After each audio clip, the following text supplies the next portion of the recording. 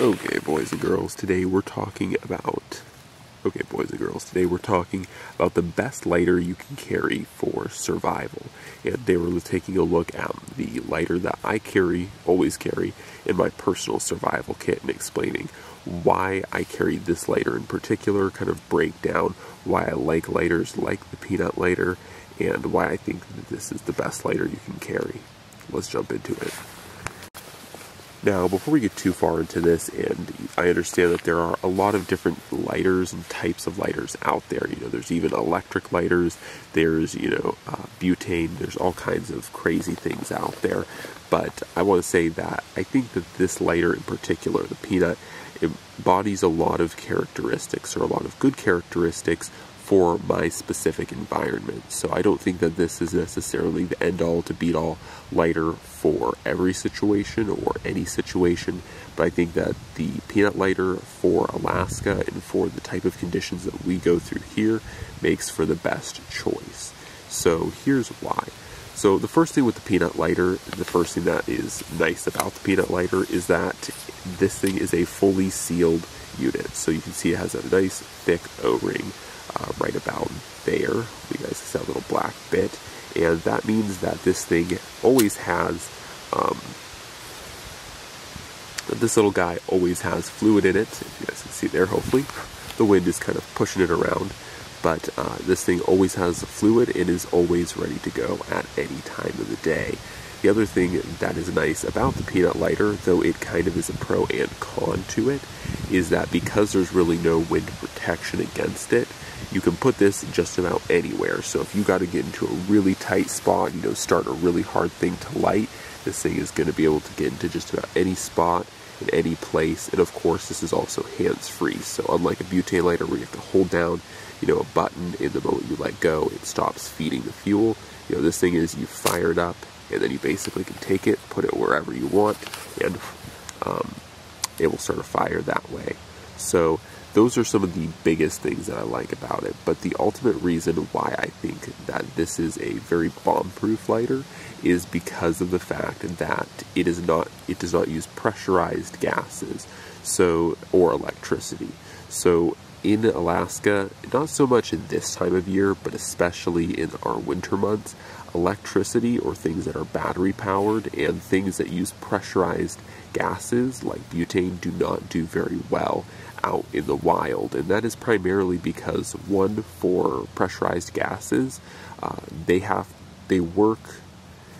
tend to get very liquid when it gets very cold out. So at temperatures like -10, -20, or even in the positives like 20 above, or even 20 above or 10 above, the teens or single-digit positives, those fuels tend to become too much of a liquid that they are not able to properly aerosolize and combust the way that they should.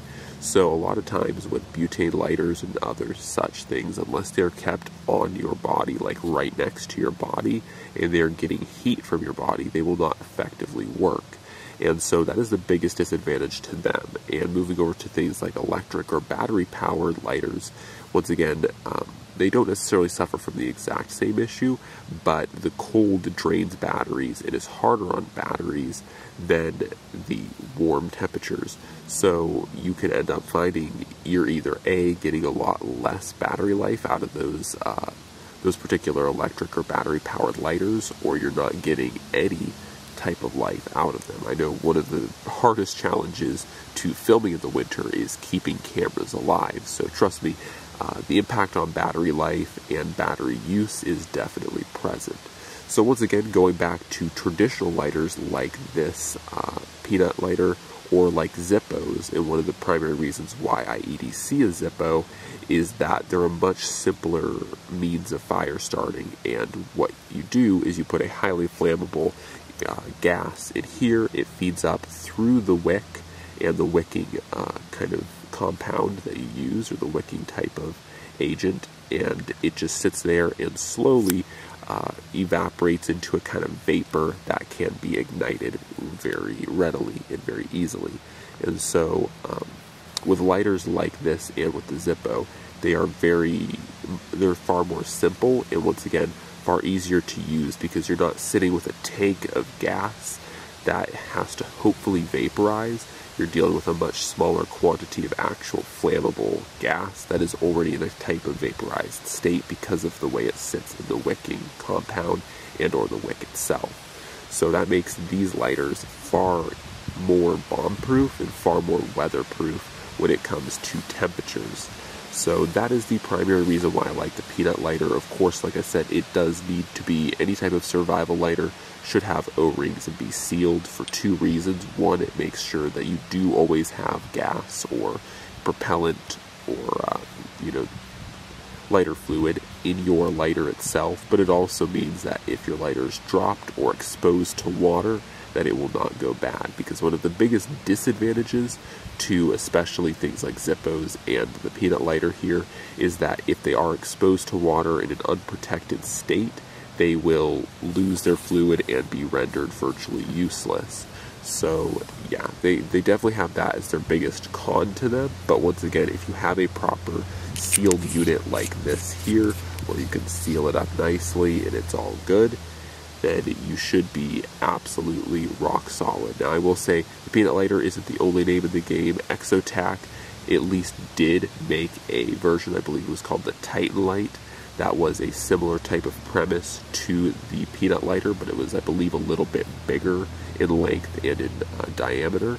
But essentially, whether it's the peanut lighter like this, whether it's a Zippo, whether it's a Titan Light, whatever, this is my preferred method of starting fires, or lighters, I should say, for carrying in the wilderness, because they're very simple, they're very user-friendly, and they work every time you need them to, whether it's 20 above, negative 20, 70 above, negative 70, this is going to be there and work for you every single time. So that is the ultimate survival lighter for me. Like I said, this is very much situationally dependent. For people who live, closer to the equator, where it doesn't really get cold in the winter, this might not be as valid a point. You might always be able to rock a Zippo or a Bic. I know Bics are super, super loved, but once again, Bics also do use a liquid fuel to them, and so I caution a lot of people who carry Bics, coming up here or operating in the outdoors in the winter, don't rely on a Bic lighter, because that Bic, if it does get cold, will no longer be able to aerosolize the fuel that is in the actual lighter itself, and therefore it will not be of any use to you. So anyways, that is my experience and the reason why I carry a peanut lighter in my survival kit, my personal survival kit for emergency fire starting. As always, guys, God bless, and I'm out.